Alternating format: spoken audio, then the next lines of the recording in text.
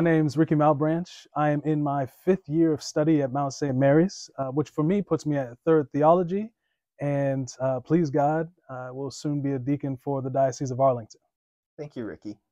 Could you tell us just a little bit about what it's like being in seminary? Seminary is like living with the family you didn't choose. And you love them, and God works through them in ways that you would have never imagined for yourself. But because we are all going to the same goal, there is a certain beauty in the like normal life dysfunction of living with people that you would have never chosen to live with, but those that you wouldn't have chosen because they're at a higher level spiritually, they call you forward. And those that you wouldn't have chosen because they may annoy you like a younger sibling, you love them just like that. And so I think it's funny how God in an academic environment has brought so many personalities to live with and be one giant community, family. What do you look forward to most about the priesthood? I mean, if you don't look forward to celebrating Mass and transubstantiation with the Eucharist and converting the bread and wine to the body and blood of Jesus Christ, you're not supposed to be a priest. So beyond that, I just think confession is going to be awesome. And I'm learning the responsibility, but I can't wait to preach. I cannot wait to preach. I think that's going to be so much fun. Yeah, I'm excited for those two specifically. What is the most important thing, at least in your mind, that you learned at the Mount? Off the top of my head, that brokenness is okay. That the Lord knew who he was calling, knew what he called you for, and where I thought my brokenness would be an obstacle, it's actually the part where I could see the Lord using me to heal others, because I've gone through things, I've experienced things that because of those experiences, when somebody says something to me, I'm like, oh, I know exactly how you feel, and can meet them with true empathy. And hopefully the Lord's mercy comes through that. Do you have a favorite Bible passage? So Bible passages for me kind of come in seasons. And so this season's Bible passage, I would probably say comes from the letter from James, chapter 3. I'm going to say verse 5. Feeling good about that. Where he talks about the tongue as a fire. And it's on my mind connected to my desire to preach.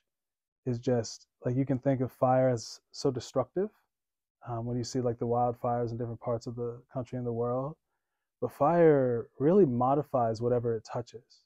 Like it can cook food, it can warm people. I mean, it just changes sand to glass. There's so much power. And so the thought that the tongue has that kind of power, it's really been sitting with me when it comes to what I'm doing with preaching. And then remembering my tongue still works even not preaching. So what I'm doing with just my conversations with people I don't know, do know. So yeah, James 3. Do you have a favorite prayer to pray? I don't know that I have ever thought about like ranking my prayers to say I have a favorite. I mean, my go-to is the Hail Mary. Do you have a favorite food? Favorite food. I do have a favorite food. I would say simple level. I love pizza. I'm such a big fan of pizza.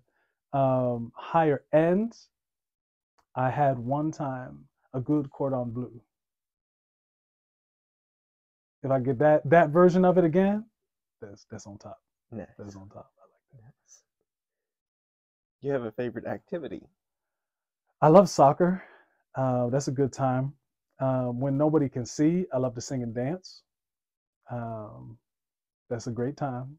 I got the headphones on, dancing around. Yeah, I love that.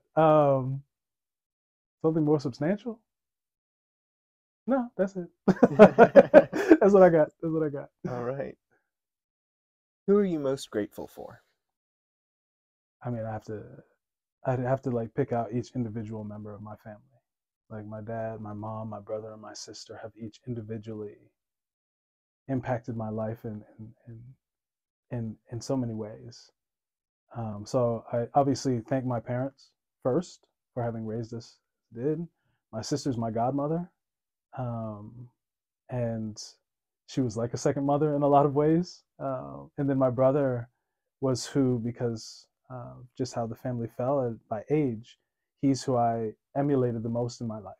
Wanting to be like him growing up, and I think that combination, I'm very grateful the Lord gave me who He gave me as my family. If you could tell the world one thing, Mm. what would it be?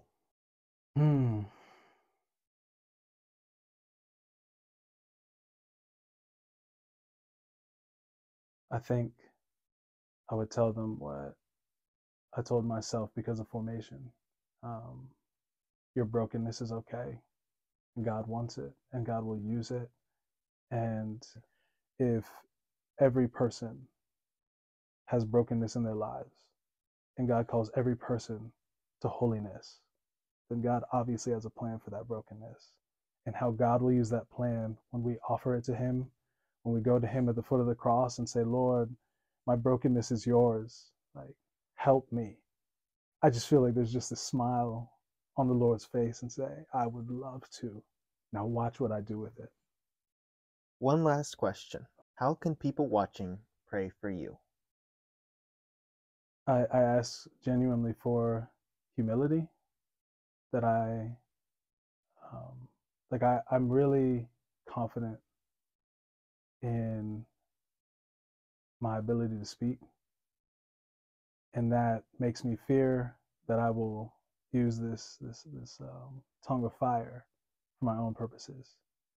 And so I beg the Lord that He will always guide everything I say, that I may always be creating perfect images of Him through what I say, and that I have many years of an awesome priesthood.